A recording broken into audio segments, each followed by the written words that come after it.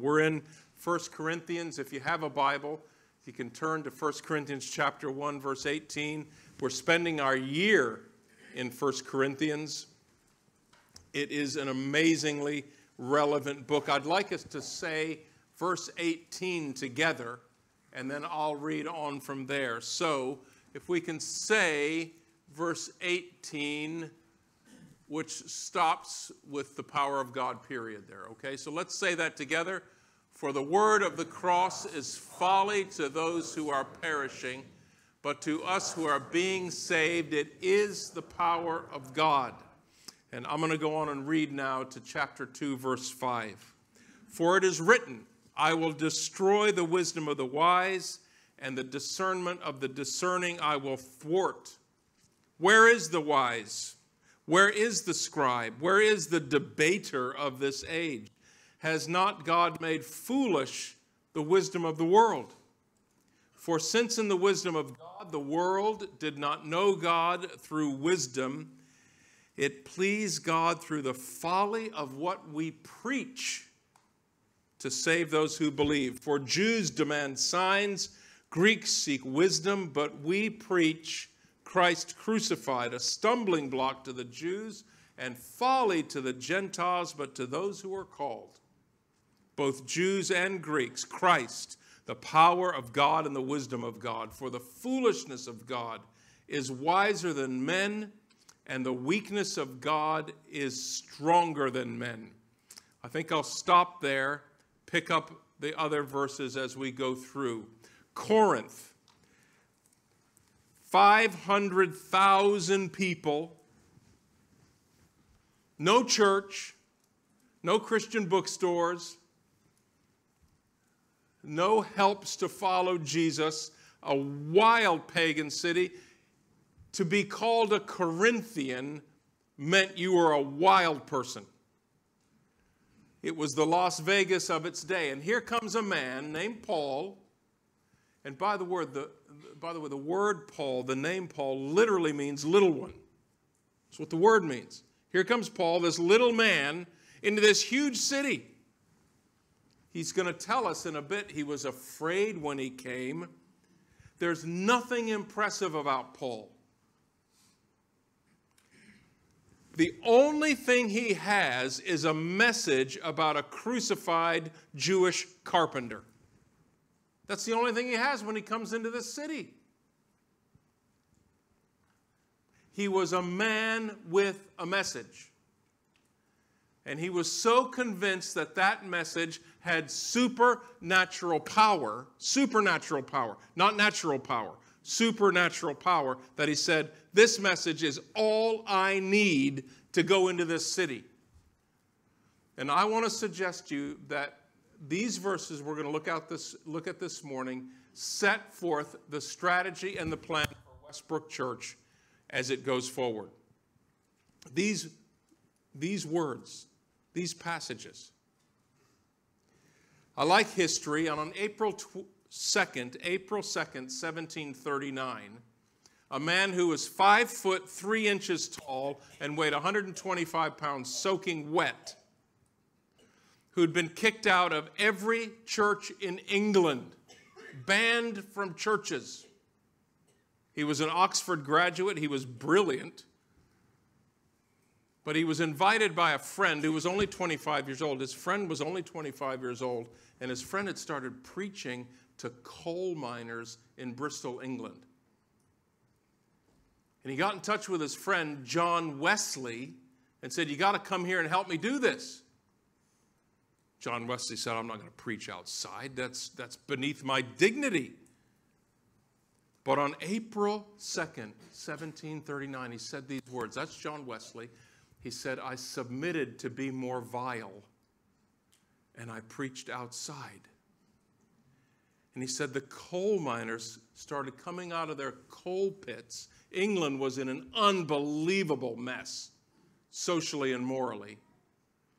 And George Whitefield said he saw tears running down the black, sooty faces of the coal miners, white tracks of tears, as they were hearing a message of the forgiveness of sins about Jesus. That's George Whitefield. He was only 25 years old when he started this. George Whitefield, in the month of May in 1739, estimated he preached to 500,000 people in the open air. One day, George Whitefield reckoned he preached outside in the open air to 50,000 people. Now, I don't know how many people will be in the stadium today. 70,000? 500,000 people over the course of a month. 50,000 in one day. He said people were throwing pieces of dead dogs at me, and rotten tomatoes, and stones. And he said, above me was a tree, and a man climbed into the tree and urinated on me while I was preaching about Jesus. But I didn't stop preaching about Jesus. And people were coming to Christ by the thousands. These young men and women who would go out in the open air and preach, I'm telling you, they had leather lungs and volcanic hearts. And nothing stopped them. They didn't have any money. They had no worldly power. They were banished from every church in the land. And they had a message about a Jewish carpenter who was crucified for sinners and then rose from the dead. And that message caught fire in the culture. And people were coming into the kingdom of God in droves. And John Wesley, whose picture we had up there a moment ago, the motto of his life was 3 words: I offered Christ. That was it. That was the motto of his life. I offered Christ. How about that for a motto for a church? We offer Christ. Not religion, not the ways of men, not ideas, but a person, a divine person, a saving person. So here comes Paul into Corinth. And he comes with a mighty message. But it's a message that the world thinks is a foolish message. It's a message that is calculated to humble the proud. It's calculated to humble the proud. Christianity is calculated to humble you and to make you think, I need God. It's calculated to do that. Now, in Corinth, there were Greek philosophers. They called themselves sophists, lovers of wisdom. And there were, I guess, hundreds of them in the city. And each one had their gathering. And they were eloquent. And they were amazing. And they could spin arguments. And they could woo crowds. And people loved to talk about their favorite sophists. They were kind of like rock stars. And people loved this wisdom. And here comes Paul, and look at what he says in verse 21. In the wisdom of God, the world did not know God through its wisdom. All the wisdom of Corinth, the pinnacle of human thinking, couldn't figure God out. It couldn't answer the deep questions of the human heart. Origin, where did I come from? Nature, what does it mean to be a person? Purpose, why am I here? Destiny, what happens when I die? Human wisdom has no answer for that. So Paul comes in and he says it pleased God through the folly of what we preach to save those who believe. For Jews demand signs. We want a Messiah who's going to kick the Romans out.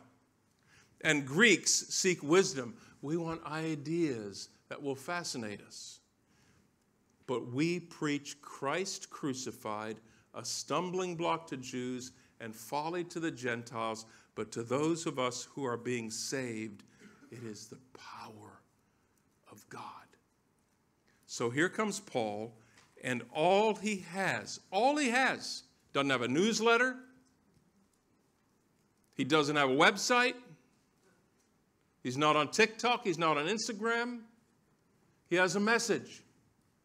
And this is the message. God sent his son to this world. He was born in Israel, and he was crucified on a cross for the sins of the world, and he rose from the dead. And if you repent and believe in him, you will receive the forgiveness of sins and life everlasting. And that's what he decided to preach in Corinth. And I would suggest to you with all my heart that that's the mandate of this church right here. As a matter of fact, the mandate of this church, we are not charged with a political agenda. We are not charged to endorse this party, this idea, or that idea. We are charged to tell people about Jesus. That's the charge we have. Foolishness of God is wiser than men, and the weakness of God is stronger than men. This message dealt with the heart of the problem. When Paul came in, he had a message that didn't just talk about ideas. It talked about things like sin and guilt and death and judgment and heaven and hell. This is what he talked about. And what we bring to our world is not, we'd like to tell you how you can have a happier life. Because the person might say, well, actually, I got a happier life when I started bowling, so thank you very much. I don't need your message. Our message is not how you have a happier life. Our message is about sin and death and hell and judgment and salvation, where you've come from, where you're going, what it means to be a person, who God is. These are the big questions. Look at Romans chapter 3. I think we have a slide of it. Verse 23 and 24. For all have sinned and fall short of the glory of God and are justified by his grace as a gift through the redemption that comes through Jesus, whom God put forth as a wrath-bearing Savior in his blood to be received by faith. That's the problem with humanity, and that's the solution for humanity. And we might want to try to impress the world, but we're not here to impress the world. We're here to tell them about Jesus. Mary said in Luke chapter 1, verses 51 to 53, that this message, the gospel, in it God has scattered the proud, he has brought down the mighty, and he has exalted those of a humble estate. He has filled the hungry with good things and sent the rich away empty. So Paul comes into Corinth, and he has the mightiest message in all the universe. And may we be convinced today that the message of Christ crucified is the mightiest message in all the universe. You have an opportunity to share with someone. They're in great need. Their life is a mess. Tell them about Jesus. Even if you bungle it and fumble your way through it. Evangelism is so important, it's worth doing wrong. Just tell them. Jesus loves you. He died for you. He'll forgive you. Believe in him. And the Holy Spirit comes with power over that message. I dare say, if you were in Corinth and you saw Paul preaching, you'd seen the sophists over here and their flamboyance and all their stuff, and then you looked at Paul, you'd probably be thinking something like this. This guy's a bit of a loser. But his message is doing something to my heart. He's talking about a crucified Savior and a merciful God and a way out of sin and death and judgment. And something's happening inside of me while this guy up there, this totally unimpressive man, is bungling through this message. God's doing something. Then we have a mighty message. Next we have a powerless people. I'll pick up reading again with verse 26.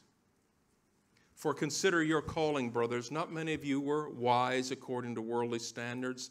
Not many were powerful. Not many were of noble birth. But God chose what is foolish in the world to shame the wise. God chose what is weak in the world to shame the strong. God chose what is low and despised in the world, even things that are not, to bring to nothing things that are, so that no human being might boast in the presence of God.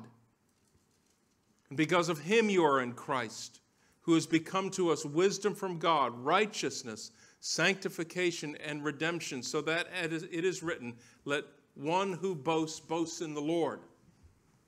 We have a mighty message and we have a powerless people. Paul looks at the Corinthians and he says, now think about it. You are not the big shots of the world. And God designed it that way. We make the constant mistake of thinking somehow we have to be impressive. Listen, if I want smoke machines and a light show, I'll go to the Trans-Siberian Orchestra. I was going to say a KISS concert, but I would get in big trouble for saying that. But if I want that, I'll go get it. And they'll do it better than we'll do it. Guaranteed, they'll do it better than us. Anytime the church tries to compete with the world for coolness, the world always does it better. And Paul comes right out and says, think of yourselves. Not many of you were wise or amazing or powerful by worldly standards. Maybe some were, but most weren't, and most aren't. The church has always been made up of people who are a day late and a dollar short, so that God might be manifested among us. Look what he says. 3 times God chose. 3 times God chose what is foolish. We're not the PhDs. Some of us might have studied a bit, but we're not amazing. God chose what is weak. God chose what is lowly and despised. God designed it that way. When we think that somehow we need to ascend to earthly power and impress the world with how amazing we are, we lose all gospel power. And the world looks at us and says, you look so stupid trying to be cool. There's a little theme way back in the Old Testament in the book of 1 Samuel. 1 Samuel. And the Israelites come to God and they said, we want a king so we can be like the world. So God says, well, pick a king. And they pick the tallest man in Israel, Saul. They pick him. It's very clear in the text. They pick him because he's tall. Now, if you're tall here today, I'm not picking on you. But the whole reason they pick Saul is because he's tall. Now we'll be like the world. So what do the Philistines have? They got Goliath. They can always outdo us. So what does God have? David. Remember David? He's not even a mature man yet. As a matter of fact, his father, Jesse, says, I got another son named David, but you don't even want to think about him. It's pointless. But that's God's man. That's God. Becky's loving this because Becky's not too tall this morning. Some other of you. And here is a powerless people whom God chose. God has so devised his church that no human boasting will be possible. So look around at each other. Go ahead, you can do it. Look around. Miracle. The weak, the foolish, the lowly, the despised. In Matthew chapter 11, John the Baptist is in prison and he's having a faith crisis. I like that. And he sends a delegation to Jesus and they ask Jesus, are you really the Messiah? Matthew 11, verse 2. Now when John heard in prison about the deeds of Christ, he sent word by his disciples and said to him, are you the one who's to come, or shall we look back? Shall we look for another one? And Jesus answered, go and tell John what you have heard and seen. The blind receive their sight, the lame walk, the lepers are cleansed, the deaf hear, the dead are raised up, and the poor have the good news preached to them. Do you see Jesus' church there?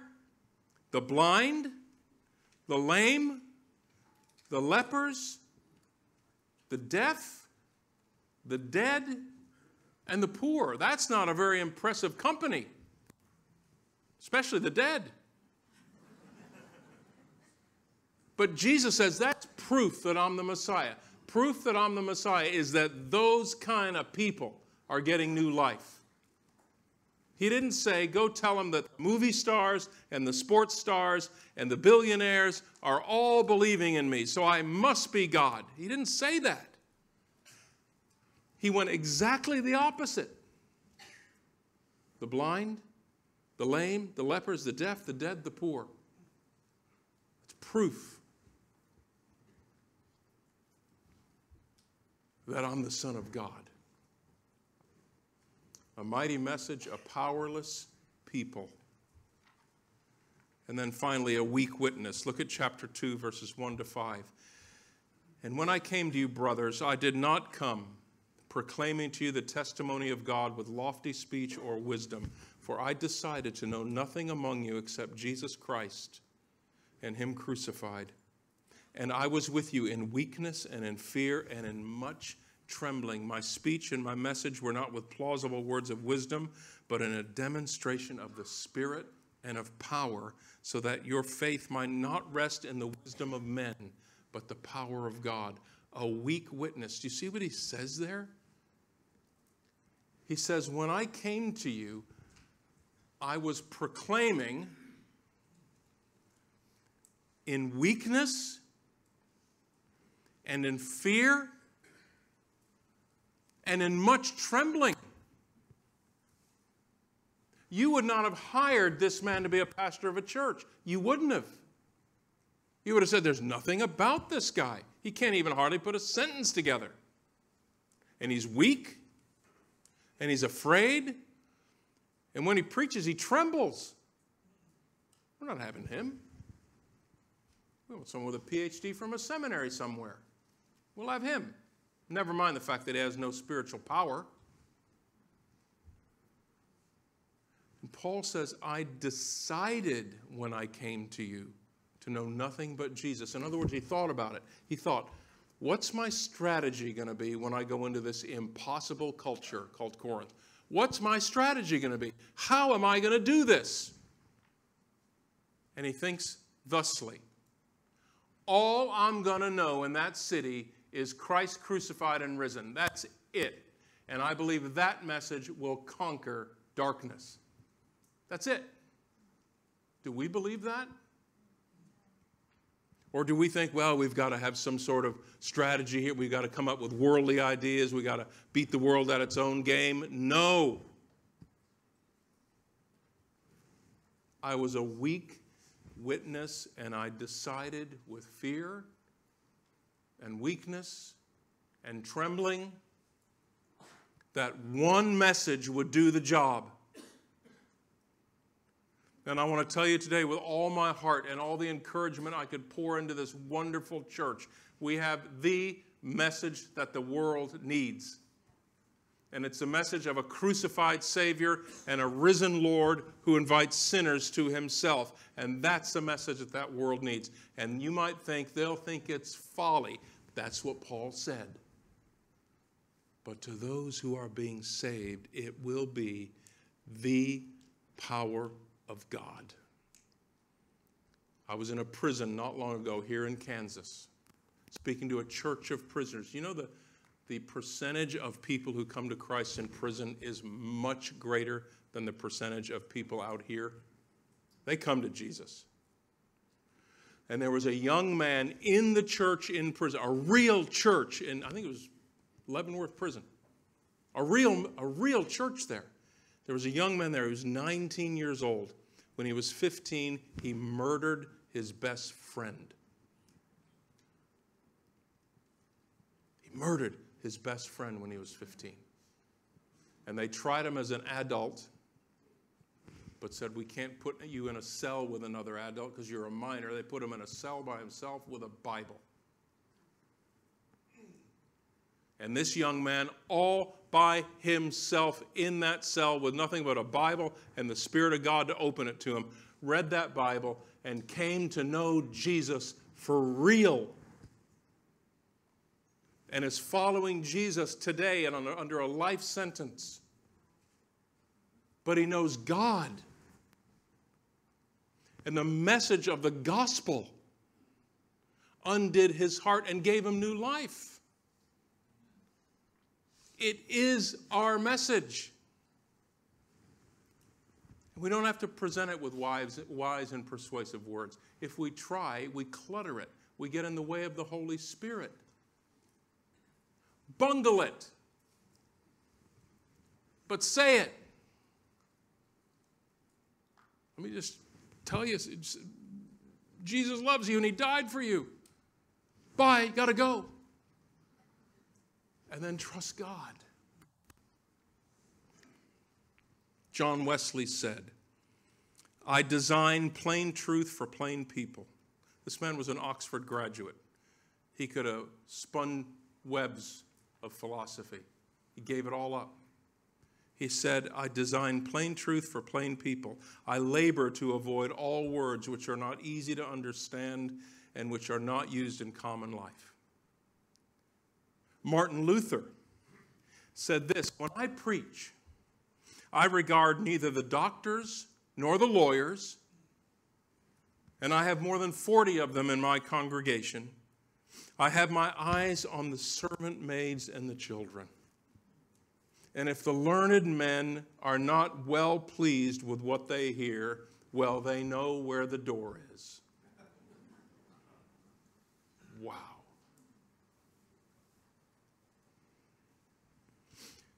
And Paul says this is the demonstration of the Spirit's power. The Spirit's power is not demonstrated through some whiz kid that everyone says, I have no idea what he said, but boy, it was good. That's not the demonstration of the Spirit's power. The demonstration of the Spirit's power is this. He told me about Jesus. And something happened in my heart when he told me about Jesus. I can't explain it. And look how he finishes, so that your faith might rest, and not on the wisdom of men, but in the power of God. That's the whole point here. Our strategy is that people would have their faith rest in the power of God. People would say, God did that. God touched my heart. What's our strategy as we go forward as a church? That's it, right? We just read our strategy. There it is. It's to be confident in the gospel and present it to our world. And I'll tell you this today. Jesus loves you with an everlasting love. And he's borne your sins to avert God's righteous wrath from you onto himself. And if you will come to him and believe in him, you will be pronounced before a holy God, justified, free, and forgiven, and be given the gift of eternal life. That's the promise of God. And that's our message for the world. 4, the word of the cross is folly to those who are perishing. But to those who are being saved, and the Holy Spirit works at that point, it is the power of God. Let's pray together. Heavenly Father, the blind, the lame, the lepers, the deaf, the dead, the poor. What a church, Jesus. What a church. We think of those coal miners with their tears streaming down their blackened faces, hearing the words of life. Lord, we thank you for the gospel. Lord, we thank you that what we need is right there. Thank you for Westbrook Church. Take us, Lord Jesus, and use us in this culture, in this day. In Jesus' name we pray. Amen.